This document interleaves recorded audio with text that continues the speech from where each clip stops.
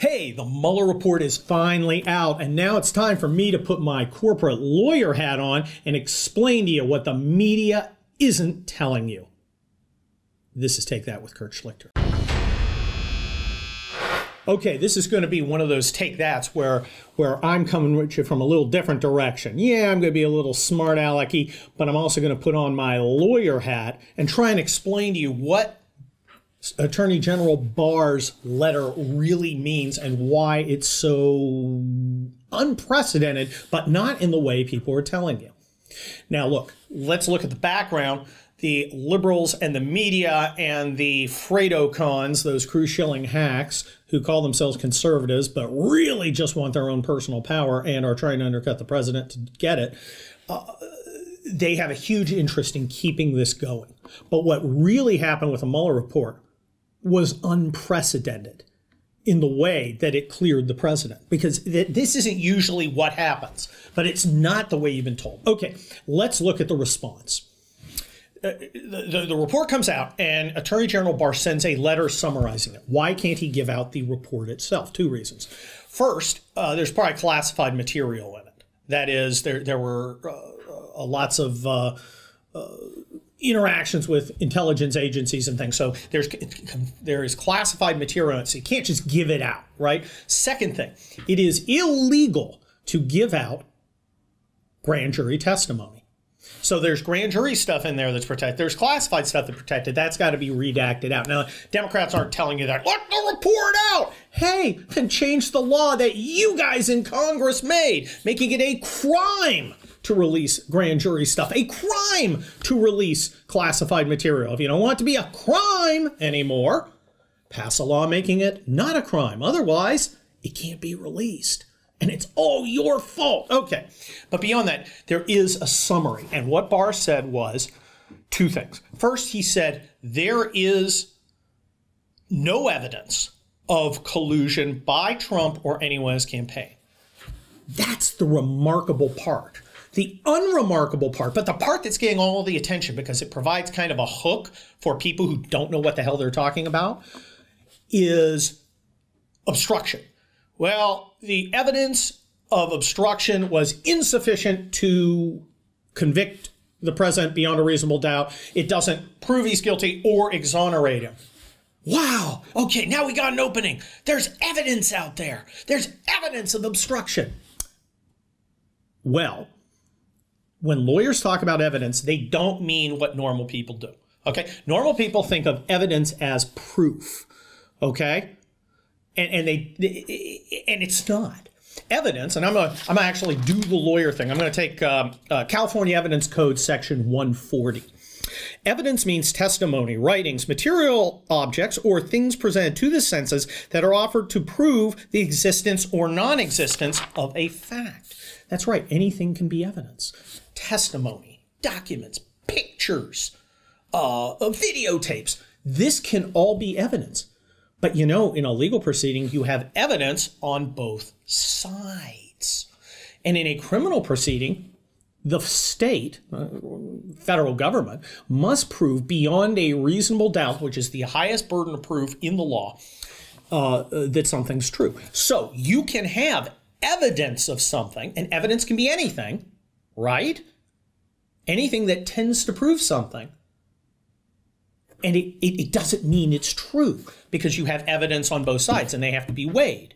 And if they aren't beyond a reasonable doubt, you can't have a criminal conviction. Now, that's different from the civil standard, which is more likely than not, preponderance of the evidence. That is, it's more likely than not he ran a red light and caused the car accident. Okay? In criminal law, it would be you have to prove beyond a reasonable doubt he specifically ran into the person in the crosswalk. You know, intentionally. Okay, so that's kind of the difference. So what Mueller was saying about obstruction was we can't prove this beyond a reasonable doubt. Now, that doesn't exonerate anybody, but in the law, prosecutors don't typically exonerate anybody. The only test for prosecutors is, can you prove it beyond a reasonable doubt? If the answer is no, the person is not guilty. That's different from innocence. Okay? What's unprecedented is what happened in the collusion question. Okay? The obstruction quite perfectly normal. We have insufficient evidence to prove that there was obstruction.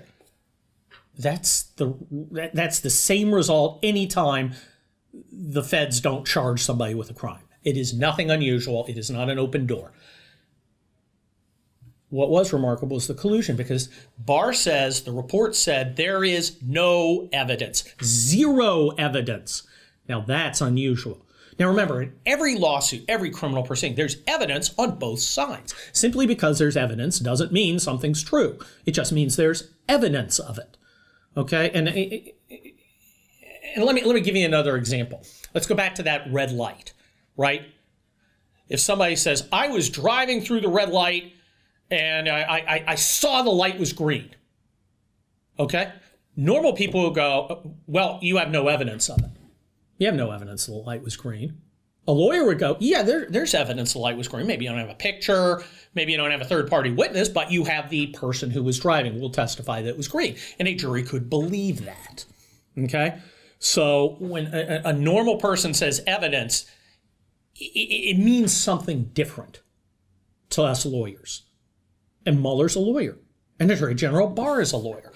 What Mueller is saying is, hey, there are facts that could have been presented to a jury that might have supported obstruction. Maybe. You don't have to be believable. They don't have to be credible. Remember, all evidence is not credible. Okay? Just because you have evidence, I mean, it's good evidence or it's believable evidence.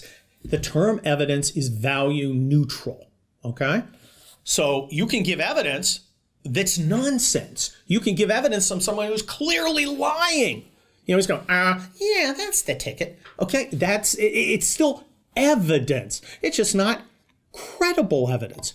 How do you get credible evidence? Well, first the prosecutors have to look at it and go, I believe it. I believe it enough to put this guy through a trial. Then you have to get to a jury, which would say, yes, I believe that evidence over the contrary evidence. So let's sum up. What is the big deal about the Mueller report? Not the fact that they had insufficient evidence to charge the president with obstruction. We're putting aside the whole, can you indict a sitting president thing? That's a different issue. Mueller said, I'm going to throw this to Barr. And Barr said, obviously you don't. There is insufficient evidence to charge the president, even if you could charge the president. That's not unusual. That's a normal charging decision. Happens every day in our criminal law. What was unprecedented is when Barr pointed out that there was no evidence of collusion. That means nothing presented to the senses that could be offered to prove the existence or non-existence of the fact of collusion.